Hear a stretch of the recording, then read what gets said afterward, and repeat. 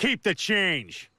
Roadhouse. The new Roadhouse movie is out, and it's pretty good. I like the original film quite a bit, but this new one is almost just as good. It's not perfect though, and like the original film, it has quite a few problems, and it has one big flaw that will prevent the new Roadhouse from becoming an all-time classic like the original. The best part about this movie is without a doubt the action scenes. Doug Liman is a very experienced action director with movies under his belt like The Bourne Identity, Mr. and Mrs. Smith, and especially Edge of Tomorrow.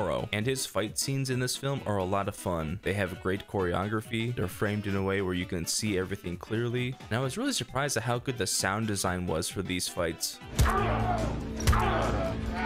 And the film also does some really creative things. There's a part in the film where we're in the first person POV of one of the characters who's getting the snot beaten out of them, which is pretty neat. And there's plenty of other cool things like that to keep the action fresh. I thought Dalton was a pretty cool character. He's very different than the Swayze version, but I don't think that's a bad thing. Jake Gyllenhaal doesn't match Patrick Swayze's natural charm and charisma, nor do I think anyone could. So I thought it was wise to make his Dalton a little darker of a character. His niceness is just a facade to hide all his repressed anger, and I found it really fascinating to watch him deal with the ramifications of his anger, as well as him trying to prevent his anger from taking over again. The film also showed us Dalton's past instead of just telling us, which is what the original film did, and I think it was a good addition to the story, although I did have one issue with it, and I'm gonna give a very minor spoiler. I assumed Dalton was kicked out of the UFC because he ripped someone's throat out, something the character did in the original which became iconic, but no, that doesn't happen. And there's no throat ripping in the movie at all. What's up with that, man? How you gonna make a Roadhouse movie without throat ripping? It's like doing a Kung Fu Panda movie without Kung Fu, or a Twilight movie with good acting.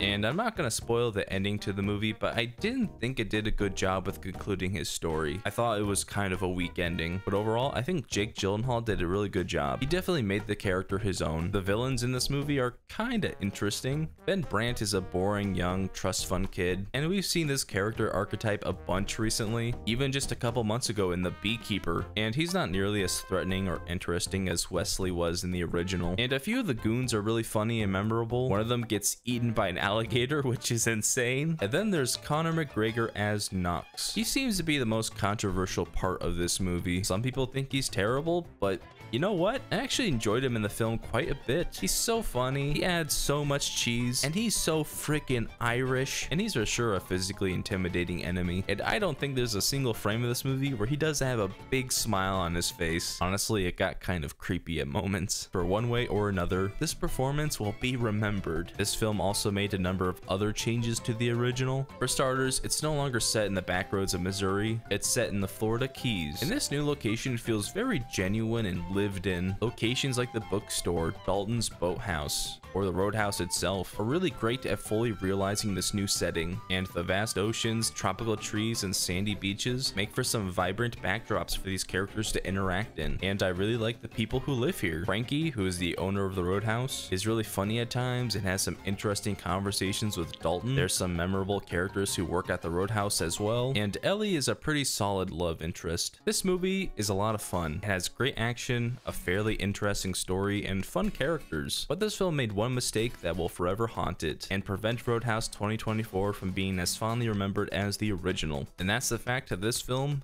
is a streaming exclusive. Oh no. Now, I like streaming. It's a very helpful tool, but films that are streaming exclusive tend to be very forgettable. There's just something about sitting in a movie theater or popping in that disc that makes movies really stick with me. I have a binder full of movie tickets that I sometimes look at and remember the most obscure films. Does anyone remember The Goldfinch?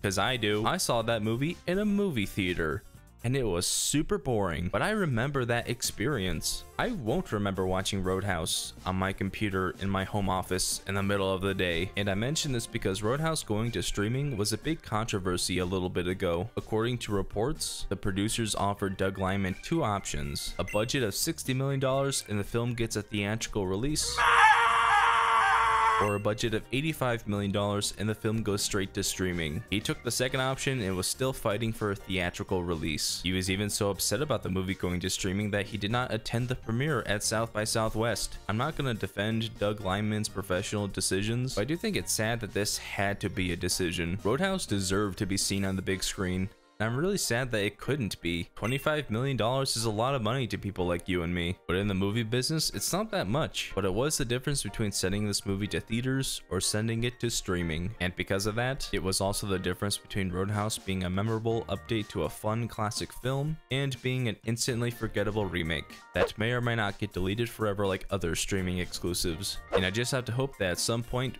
Roadhouse 2024 at the very least gets a Blu-ray release. If you enjoyed this video and want to watch one that doesn't end on such a bitter note, click here to watch my review of Dune Part 2, the best movie of the year and possibly the greatest sequel of all time. Or if you're in the mood for something different, click here to watch my video where I explain why Superman the movie is a perfect comic book film. Yeah, those are 2 good videos.